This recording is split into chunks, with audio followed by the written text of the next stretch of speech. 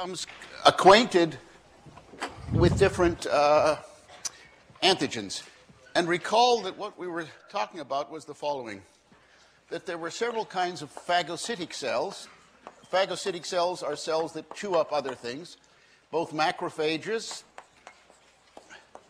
and even more frequently dendritic cells, many of which hang around lymph nodes, by the way. They process antigens into oligopeptides. The oligopeptides get presented on the surface of these cells. Let's say here's a macrophage in the form of through the class 2 MHC molecules, which are displayed on the surfaces of these cells. And here's a typical oligopeptide that has been chewed up from one of the antigens that was previously internalized, chewed up, eaten up by the macrophage or dendritic cell, and then presented on the surface. Recall then we have an itinerant macrophage or dendritic cell. Could we turn on the sound just a little, just a notch? Thank you. And this dendritic cell, or macrophage, I'll just call it a macrophage for the moment, is then moving through the, largely through the lymph nodes, but wherever it moves, it's carrying along this oligopeptide. And recall that we liken this voyage of it to a Middle Eastern market where there's a lot of bazaar stalls on either side of the road, and where instead of the usual male merchants, there's a lot of female merchants hanging out. And these females are called T helper cells. They're a kind of T lymphocyte, or T cell. T helper cell, T sub H, refers to their function. And here are all of these T helper cells. I'll indicate each of them here as a pink circle. And these T helper cells display on their surface, to blow them up to a large size, a T cell receptor that is organized much the way an immunoglobulin molecule, an antibody molecule, is organized. That is to say, it has variable and constant regions. It's generated through the rearrangement of antibody-like genes, but it only functions, this T cell receptor, or as it's called in the trade, the TCR, only functions to sense the presence of antigens in the extracellular space. In fact, it senses antigens in the context of the MHC class 2. So here's an MHC class 2 molecule. We can think of the MHC class 2 as being a hand, which is presenting this oligopeptide.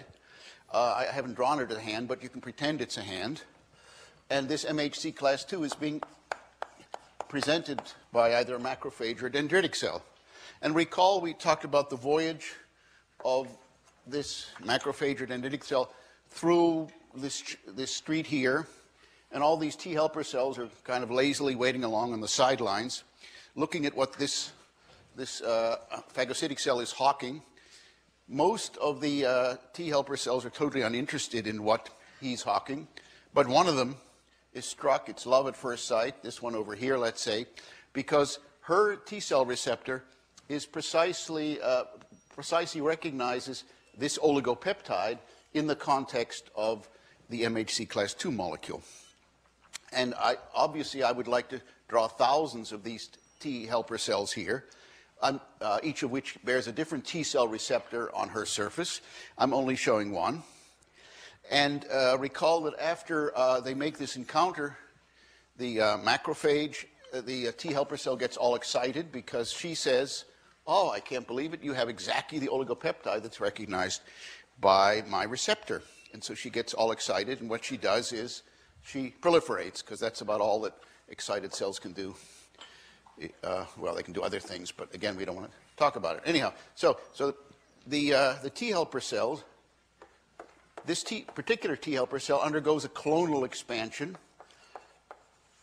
and is now activated, i.e. activated not only psychologically but physiologically by having encountered the antigen-presenting cell. The MHC class 2, the macrophage, is called an antigen-presenting cell. it's presenting using its MHC class II molecules to do so.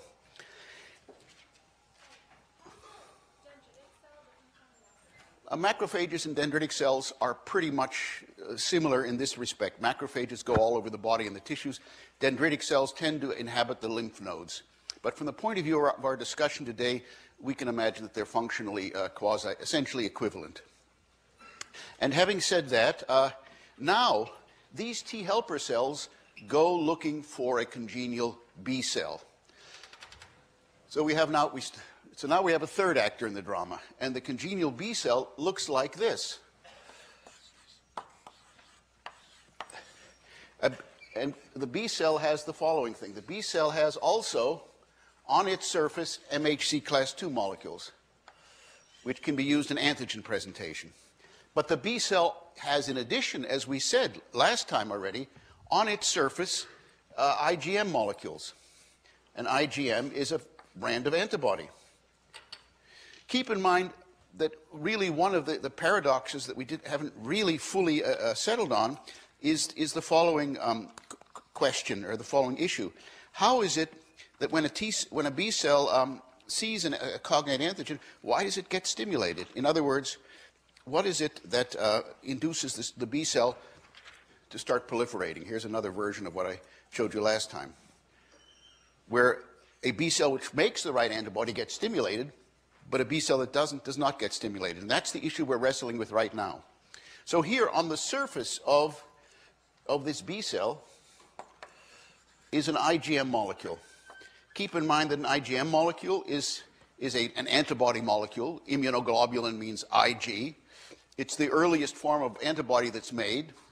Once again, it is antigen specific. Its variable region has been rearranged through the fusion of different V, D, J segments and somatic hypermutation. And this B cell has a very interesting property. This is a naive cell, and what this B cell does is as follows. It moves around the body, and if this B cell happens to find an antigen which is recognized by its antibody, the IgM antibody, then the B cell will bind this antigen using its IgM molecule to do so. More importantly, it will then internalize this antigen and chew it up into little pieces, and then present it on its surface via the MHC class II molecule. So let's just review what we've been saying. Before, we were talking about macrophages and dendritic cells, which gobbled up whatever they could, processed whatever they gobbled up, and put it on the surface again as MHC class II. And therefore, the macrophages and the dendritic cells are really like sewer rats. They'll just chew on anything, and they'll put it on their surface. They're totally promiscuous in what they present on their surface. But here, the B cell is doing something rather similar, but the B cell isn't presenting whatever it happens to stumble across on its surface. The B cell is extraordinarily selective at what it presents on its surface. It only presents on its surface those antigens which are recognized by its T cell, by its IgM molecule. So here, it uses its IgM molecule to grab hold of this antigen. It internalizes the antigen and then presents it back on the surface as in MHC class II molecule. So there's a profound contrast in the behavior of these two kinds of antigen-presenting cells. The macrophages and dendritic cells, they just gobble up everything and whatever they find, they put on their surface. They don't care with MHC class II. The B cell is extraordinarily selective and specific. It will pull in, not through regular phagocytosis, it will pull in using its IgM receptor specific antigens that are recognized by its IgM molecule, and then externalize it using its MHC class II molecule to do so. Let's go back to the drama of the activated T helper cell. And here's the activated T helper cell. We'll draw her in pink. The T helper cell has just had an encounter with an macrophage or dendritic cell. And she's just left this marketplace, and now she's very excited. So here is her T cell receptor. T cell receptor. And she's very excited. She's putting out all kinds of growth factors and multiplying all over the place. And she starts looking again now for a B cell with which she can react. Now, most of the B cells in the body will not have an epitope that she recognizes. Most of the B cells in the body will have picked up other kinds of things that happen to be recognized by their T cell receptor and will present it on the surface. A rare B cell will happen to internalize an antigen and put on its surface, which is the same antigen that was recognized previously in the previous encounter. And so now this T helper cell goes around looking for an attractive male. What's an attractive male for her? An attractive male for her is one whose MHC class II molecule is recognized directly in the context, and this oligopeptide is recognized by her T cell receptor. And so she'll come over here and she'll say excitedly to the B cell, "You can't believe what just happened." She will say, "I was just there. I just went through the market. I was sitting there in the marketplace, and along came a macrophage and presented me with an oligopeptide that exactly fit in my T cell receptor. And now," she says excitedly, "here I find a B cell has exactly the same oligopeptide presenting it to me. Isn't that a coincidence?" And the B cell says, "Come on, lady, get to the point." And she says, "I just had an encounter with a macrophage, a dendritic cell. I recognized the same oligopeptide in the macrophage dendritic cell that you have." And the B cell says, "Well, I guess this must be some kind of meaningful encounter." And so these two cells get together. And what happens now is that the T cell, having recognized the oligopeptide presented on the surface of the B cell, now begins to send out signals to stimulate the B cell to proliferate. And this B cell now begins to proliferate, as is indicated on this overhead. And eventually, it starts making IgM molecules. It makes more of them. And then through the class switching that we talked about last time, it'll make eventually IgG, secreted antibody, gamma globulin molecules. So you see here the three essential distinct cell types that participate in this. And why is it so complicated? Because it's extraordinarily important that the immune system doesn't inadvertently make antibodies that are inappropriate for it to express. Because as we said before, certain of those antibodies, indeed possibly many of them, could be autoreactive. And what do I mean by autoreactive? I mean reactive with self. They could be antibodies that react with one's own tissues.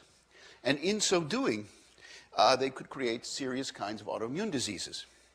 So we have the sequence of fail-safe reactions. So finally, the decision for the B cell to get activated depends on a previous encounter with the same oligopeptide by a macrophage or dendritic cell, the T cell, T helper cell acting as an intermediary, and now activating the B cell. Once the T cell tells the B cell that the T cell has had a previous encounter with exactly the same oligopeptide, on that occasion being presented by a macrophage or dendritic cell.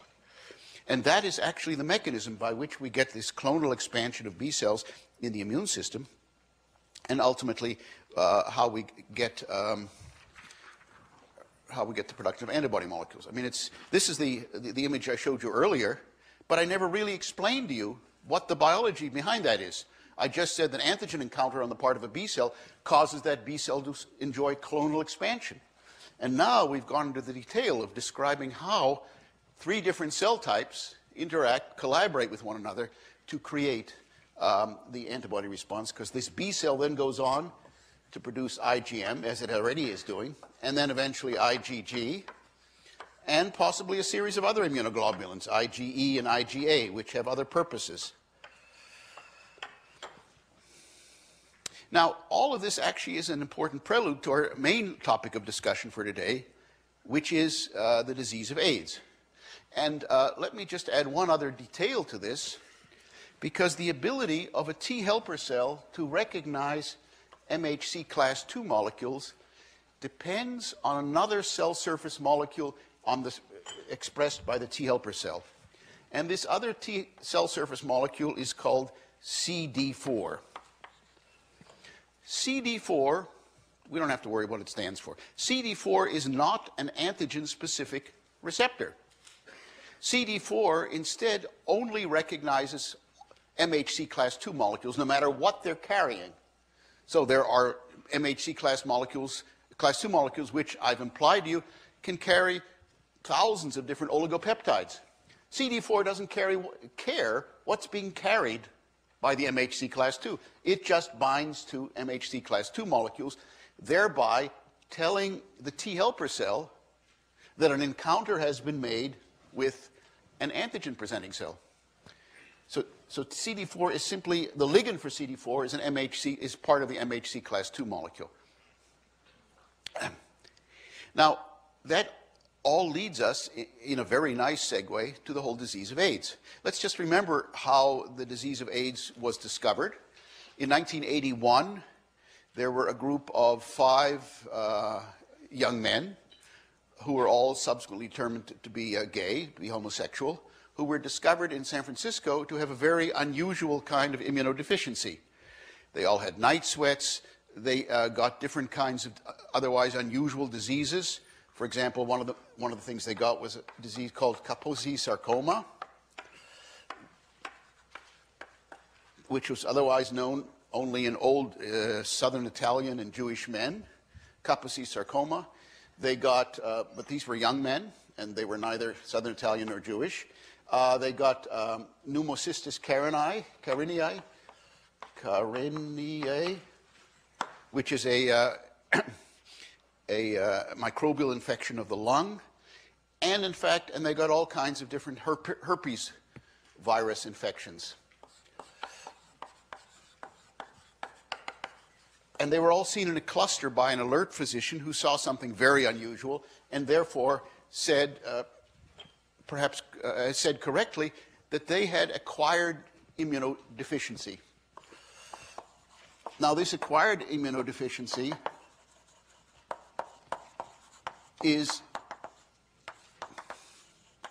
and a syndrome, by the way, a syndrome is, for your information, is a whole collection of symptoms that appears together. That's what a syndrome means. So AIDS, this term AIDS, came from the fact that they had a whole series of symptoms, and this was an acquired immunodeficiency rather than a congenital immunodeficiency. Because given the complexity of the immune system, you can imagine correctly that there are a lot of people in the world who are born with defective, congenitally defective immune systems. They're immunodeficient from birth because there's so many different proteins involved in regulating all of these different immune responses. But this was clearly different. It was an acquired immunodeficiency. It was seen in a very special subgroup. And so the race was on over the next 2 years to figure out what was going on. Now, by coincidence, starting in 1970-71, retrovirus research had begun. And as it turned out, retrovirus research and President Nixon's war on cancer, retrovirus research was motivated largely by the notion that human cancers are caused by retrovirus infections. And that led to the war on cancer. And the notion behind the war on cancer was totally wrong, because it turns out that only a minute fraction of human cancers have anything to do with retrovirus infections. Although, as we've said earlier, retroviruses proved to be very important tools experimentally for discovering proto-oncogenes and oncogenes in the genome. But if you ask what fraction of human cancers are actually due to a human being infected by a retrovirus, it's almost zero. It's a small fraction of a percent. Nonetheless, in the 1970s, there was an enormous effort made in trying to figure out all of the biology of retroviruses. And by the late 1970s, people concluded this was very interesting science. Indeed, proto-oncogenes and oncogenes were discovered, but that it was pretty irrelevant to understanding directly how human cancer arose, which human cancers could be explained rather by somatic mutations in the genome. In 1981, the HIV, or the AIDS infection arose, and what happened subsequently was that there was a race on to try to find out what the infectious agent was, because it seemed to be an infectious agent. It was being spread from one gay young man to another that was used to induce this. And within 2 years, by 1983, the culprit retrovirus had been found. I'm telling you this long song and dance to give you the following insight. If there had not been a decade of earlier retrovirus research, it could have taken the scientific community many, many years to figure out what was causing AIDS.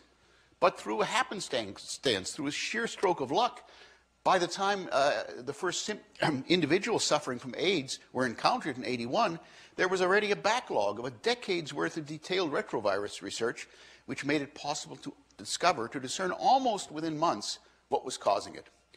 And the agent that was causing it was a retrovirus. The retrovirus here is indicated very schematically. These artist drawings never have any resemblance to what things really look like, and if they do, it's only by coincidence. Let me borrow your laser pointer here for a second. So here, and this is what a retrovirus looks like, just to give you a feeling. In the center, there are two single-stranded RNA molecules. The virus is diploid. There's two copies of the genome for reasons we still don't understand. Surrounding it is a so-called nucleocapsid, which is responsible for protecting the RNA molecules. These two pink dots are reverse transcriptase molecules because, as you'll recall, when retroviruses infect a cell, they carry the enzyme with them into the cell. You could say, why don't they make it after they get into the cell? And it's not totally obvious why, but this is what they do. There's another shell of proteins out here, and then beyond that is a lipid bilayer. And this lipid bilayer is, as you may recall, stolen from the cell from which the virus is protruding. Because if you look at retrovirus-infected cells, here's the plasma membrane of a retrovirus-infected cell. Here you can see a nucleocapsid forming with the RNA molecules. And this shoves its way, protrudes its way through the plasma membrane, stealing a patch of plasma membrane from the infected cell. And at the same time, this part of the plasma membrane carries with it viral glycoproteins. And viral glycoproteins, they're obviously glycosylated, as are many extracellular proteins. And in this case, they're indicated with these yellow ovals. And these viral glycoproteins are used to attach to subsequently infected cells. So what happens is that when the retrovirus gets out of the cell, I'll draw it again schematically here. It has this glycoprotein coat on it, with the plasma membrane, and it uses these glycoprotein spikes, I just won't put the yellow ovals on them, to attach to cells which need to be infected. So here's a target cell that needs to be infected. So the target cell, and how does this virus know how to attach to this cell and not to other cells?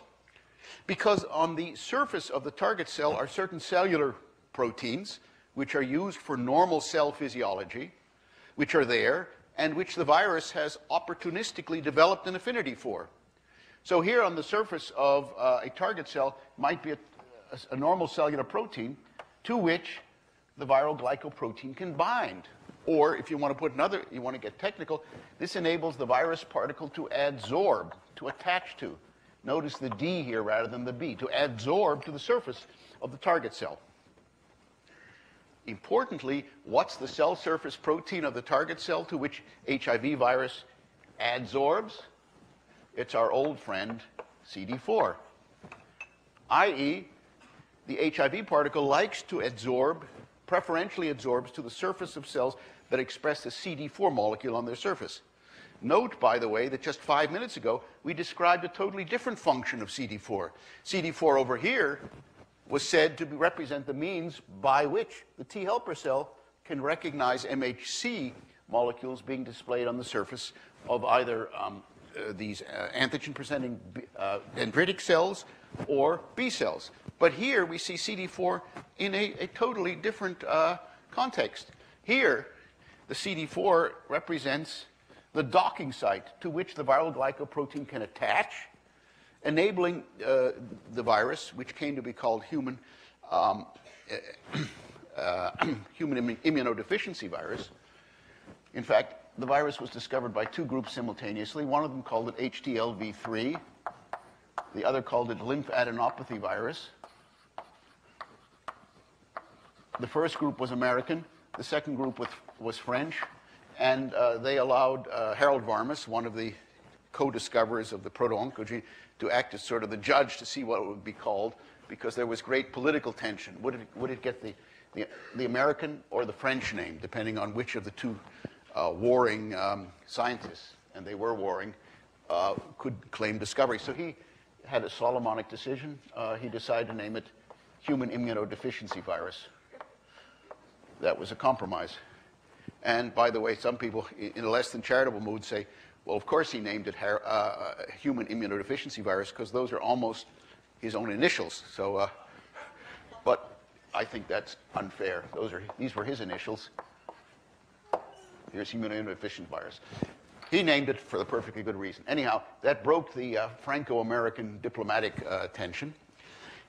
And now one began to realize that HIV, or human immunodeficiency virus, attacked T helper cells. It preferentially infected T helper cells by virtue of the ability of the virus particle to dock itself to the CD4 molecules presented on the surface of these cells. By the way, what happens afterwards, after the virus becomes adsorbed to the surface of an infectable cell, such as a T helper cell? So here's the virus particle. Here's the surface of a helper cell, a T helper cell. What happens then is these two lipid bilayers fuse with one another, so that now they became one. And now the internal contents, the nucleocapsid, which contains the RNA and the reverse transcriptase, now has direct topological access into the cytoplasm of the cell. In fact, the glycoprotein, the yellow ovals there, of human immunodeficiency virus actually has two functions. First, it specifically recognizes the CD4 molecules to which it then anchors or adsorbs the virus particle. And secondly, it also has fusing functions, i.e. it's capable of causing the lipid bilayer of the virion, of the virus particle, to fuse with that of the plasma membrane of the infected target cell. And once it's in there, then the virus can begin to do its replication. Now, the replication of the HIV virus was already pretty well understood by the time that HIV was discovered in 1982, 83, because of this backlog of retrovirus research. And just to review for you how retroviruses replicate, RNA is put into the cell, single-stranded RNA. It's called plus-strand RNA because it is of the same polarity, of the same strandedness as messenger RNA. If it were complementary to messenger RNA, then it would be called minus-strand RNA. This is reverse transcribed by the reverse transcriptase, which is carried into the cell. RT stands for reverse transcriptase. And now one gets a double-stranded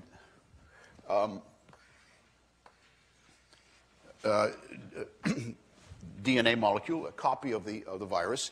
And this DNA copy is sometimes called a provirus.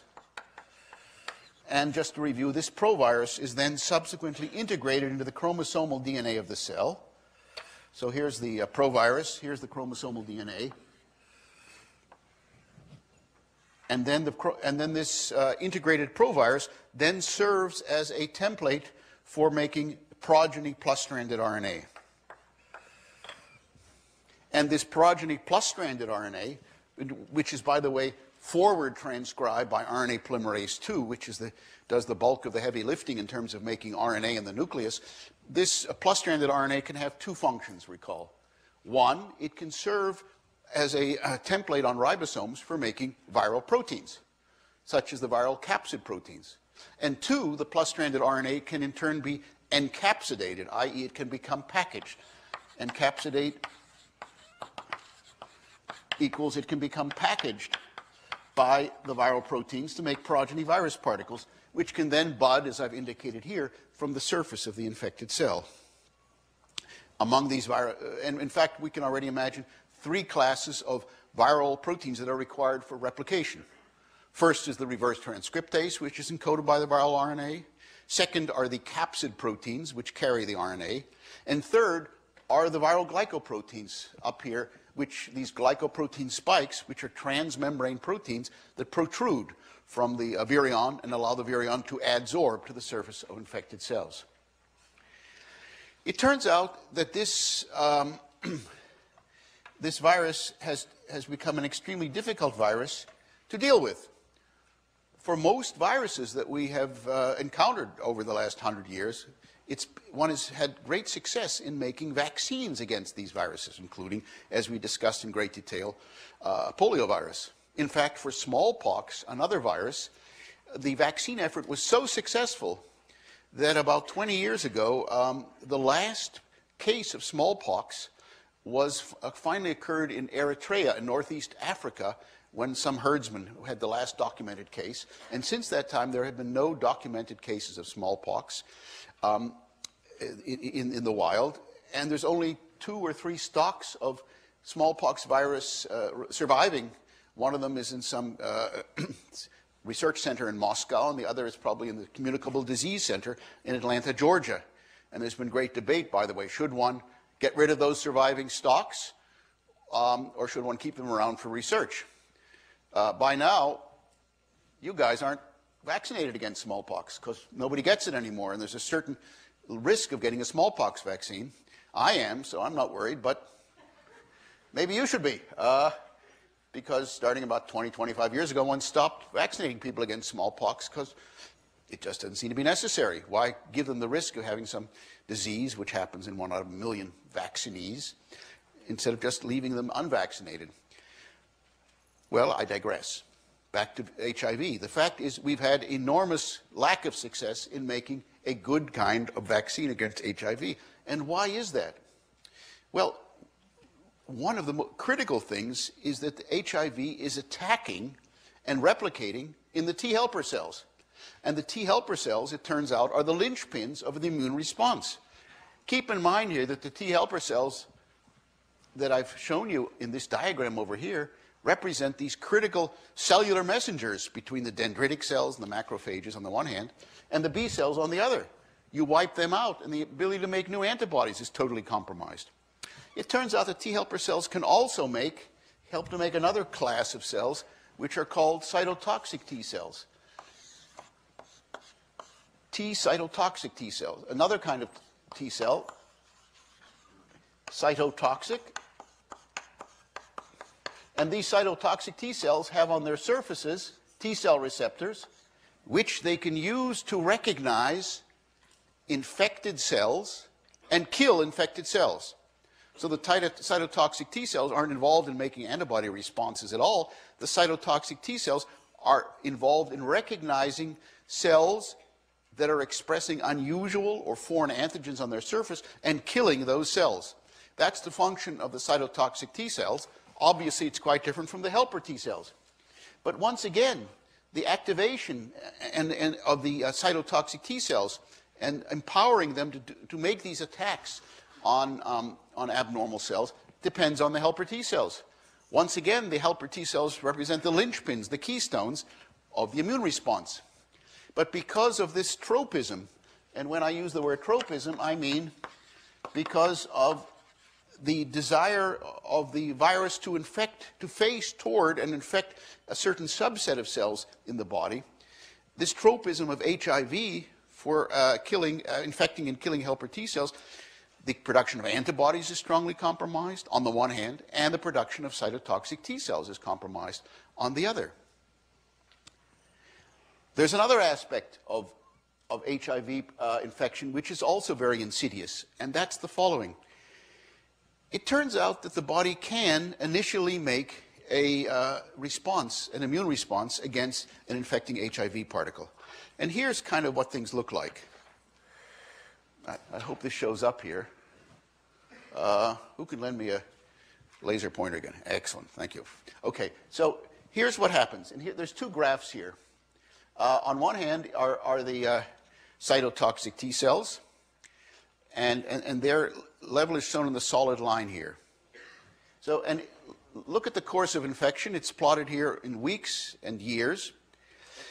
If you see what happens in a primary HIV infection, and here on the right is on this ordinate here is the viral titer indicated in log, on a log scale.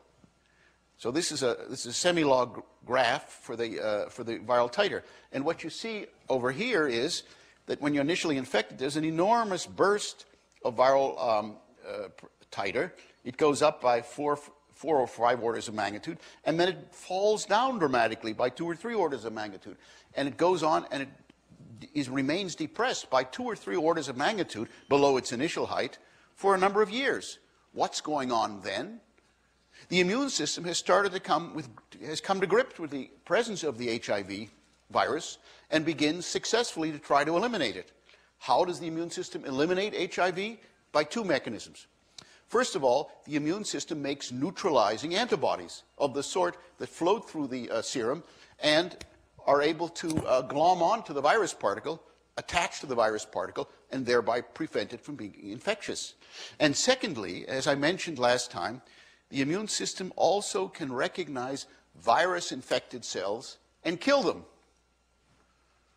And by killing a virus-infected cell, the immune system prevents that cell from continuing to function as a factory for putting out new virus particles. So there's 2 ways by which virus particles are eliminated, but note here that the virus-infected cell, which is critically important among all the cell types in the body, are the T helper cells. So certain components of the immune system are killing the T helper cells that are involved in harboring and producing HIV virus. So there's an auto-destruction on the part of the immune system.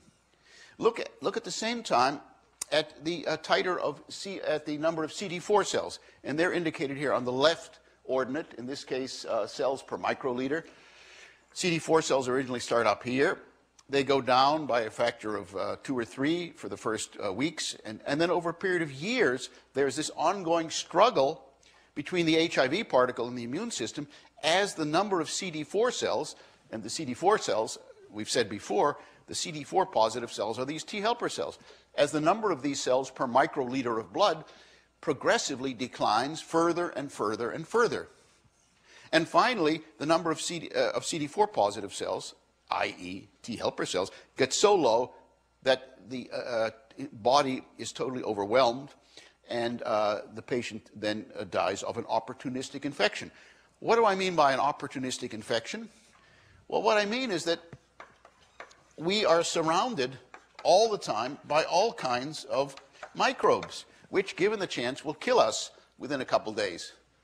Keep in mind, I told you that there are, in your gut, there are as many bacterial cells as there are in the rest of your body, and some of these bacteria are really nasty. I remember my grandfather, he got kicked in the belly by a horse, and 3 days later he was dead. Why? Because some of the bacteria got out of his gut, got into his peritoneal fluid cavity, and whoosh, gone. This was the pre-antibiotic era, by the way. Never knew him very well because he died in 1916. I'm just telling you that your gut is full of all kinds of nasty things. On your skin, not just on my skin, but on your skin, there are billions, millions of Staph aureus bacteria. They're just waiting to cause you problems. Don't look, it's okay.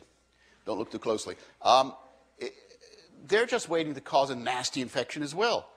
Every day we breathe in all kinds of awful microbes, fungi, and all these kinds of things, including pneumocystis. And rarely do we get sick because of the extraordinary competence of the immune system to respond to such a diversity of infectious agents and hold them at bay. In the 20th century, the percentage of people who die of infectious diseases has plummeted, both because of the immune system and because we're eating healthier up to a point, and because of antibiotics and antifungals. But in the end, if the immune system is defective, all the antibiotics in the world and all the antifungal agents can't save a patient if their immune system, if their CD4 cells get down very, very low. Because these antibiotics and antifungals always work as collaborators with the immune system. They get rid of the bulk of the infection, but the immune system has to wipe out the residue. And what you see here is a struggle going on for a period of 3, 4, 5, 6 years, where the viral titer is successfully held low, and then all of a sudden, as the immune system weakens, the viral titer goes up to high levels, wipes out the residual T helper cells, and death invariably ensues.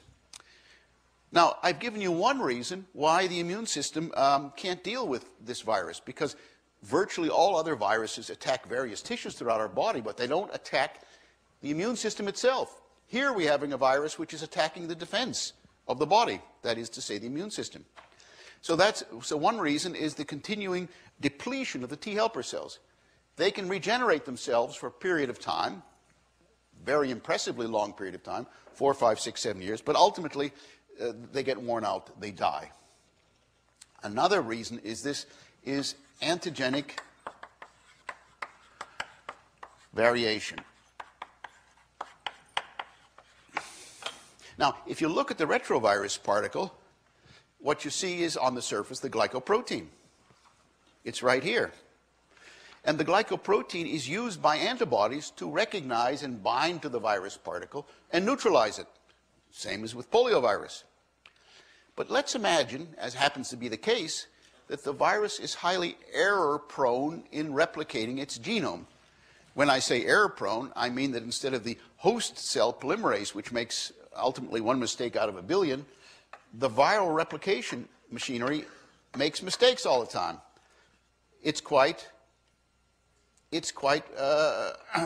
defective in the fidelity and the faithfulness with which it replicates nucleic acid. That means that after each cycle of replication, there are, in effect, mutant viruses that have been produced, mutant progeny viruses, and where the mutation rate, instead of being 1 in 10 to the minus 9, might be 1 in 10 to the minus 2 or 1 in 10 to the minus 3. And that means that there are continually novel variants of HIV being produced in a person's body. Let's imagine that that person has developed antibodies against the viral glycoprotein of the virus that initially infected him or her. Let's imagine that. And those antibodies are successful in eliminating most of the virus particles of the sort that initially infected that individual. But if we can, now we can imagine the possibility that within a period of weeks or months, a new strain of HIV will arise within that individual's body, a mutant strain, in which the sequences that code the viral glycoprotein have been changed slightly. And now the viral glycoprotein has changed slightly its epitopes. And the initially developed neutralizing antibody that recognized the initial cohort of virus coming into the cell, into the individual, no longer works because the virus has undertaken a strategy of immune evasion, or it's sometimes called immunoevasion, in which now the viral glycoprotein, although it's still competent to effect a replication cycle, to adsorb and fuse to the surface of an infected cell, many of the epitopes, many of the oligopeptide antigens on the surface of the glycoprotein have been changed slightly through amino acid substitutions, through point mutations. And hence, the initially developed antibody, which previously was successful in glomming on and neutralizing this virus particle, is rendered ineffective. And now this second wave, this new strain of HIV, will grow up and expand in that individual and once again provoke a new immune response. And the same cycle will repeat it. The second strain will now soon be eliminated, but while the elimination is going on, there's strong Darwinian selective pressure favoring the outgrowth of yet another mutant strain, which is not recognized by either of the two initial antibody responses. And so over this period of many years, what's happening is that the virus and the immune system are playing continual cat and mouse games with one another. The immune system goes after the virus moves over here, the immune system goes over, the immune system goes after that, and so you have a succession of antigenic variants. Here's one variant, here's another variant, and so forth. By the time the immune system succeeds in getting rid of the first variant, a new variant has appeared. And then the immune system ramps up its defenses and tries to get rid of that. And it succeeds almost, but by the time that has happened, yet a third variant has appeared. And so there are these continual clonal successions. A clonal succession represents a time where one clone of viruses explodes, expands. It's soon eliminated, collapses, and then another clone comes up and expands. And this goes on. This works okay for about 4, 5, 6 years. But ultimately, the ability of the T helper cells to replenish themselves and to continue to mount an effective immune response fails. There's yet another aspect of HIV infection which is so insidious, and that's the following. Let's look at the viral life cycle right here, and the provirus. Remember, the provirus is this thing right here, which is integrated into the chromosomal DNA. And we can assume that this provirus is transcribed by RNA polymerase II, and I will tell you that the promoter of the provirus is carried in by the proviral DNA, and actually depends on transcription factors that are present in the T helper cell. In fact, you'll recall that the T helper cell gets excited sometimes, and other times it's not excited. And she gets excited, if I can attach gender to a T helper cell, when she encounters macrophages and dendritic cells, and or when she encounters B cells. Other times, the T helper cell is kind of quiet and unactivated. And what happens when a T helper cell gets activated through these encounters? The T helper cell starts making her own transcription factors, which are used in order to facilitate these complex biological interactions with both antigen-presenting cells, macrophages and dendritic cells, and later on, B cells. And those same transcription factors that the T helper cell uses to turn on its own expression program are used by the provirus to transcribe its own DNA, i.e., HIV has evolved a proviral promoter sequence here which takes advantage of transcription factors that are present uniquely in an activated T cell. And when those transcription factors are available, not only does the T cell become activated, but the provirus becomes transcribed, because these transcription factors now enable RNA polymerase II of the host to transcribe the provirus. But let's imagine now, if we follow that scenario to its conclusion, what happens when the T cell is not activated? When the T cell is quiescent, when it's quiet, these transcription factors are not available to attach to the promoter of the integrated provirus, and as a consequence, the provirus will not be transcribed. It won't make RNA. And in that situation, how will anybody know that there's an integrated provirus in there? Well, the provirus is not being transcribed. The transcripts aren't being used to make viral protein. So in effect, the only evidence for the existence of HIV in the cell is this segment of DNA. In other words, this provirus can hide out in an unactivated quiescent T cell indefinitely. And the immune system can't know that there's a provirus hiding out in this T helper cell because it's not being transcribed. And therefore, one can have a quiescent T helper cell and several other cell types in the body, macrophages also, which aren't transcribing their proviruses. Well, you'll say, so what? Doesn't make any difference. If it's not being transcribed, it's not going to hurt the individual. But keep in mind that the idea of getting rid of a viral infection is to eliminate all traces of a viral genome from an infected individual. And that's what happens with smallpox and with poliovirus and with measles and with virtually all the other infections we have. But here we have a situation where the viral genome can hide out in a latent or inapparent configuration.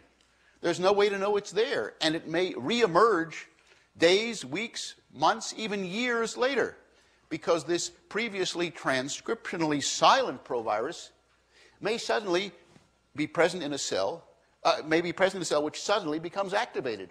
And now, an individual who thought, quote unquote, that he or she had gotten rid of HIV infection, all of a sudden realizes there are viral genomes still hiding out in the body.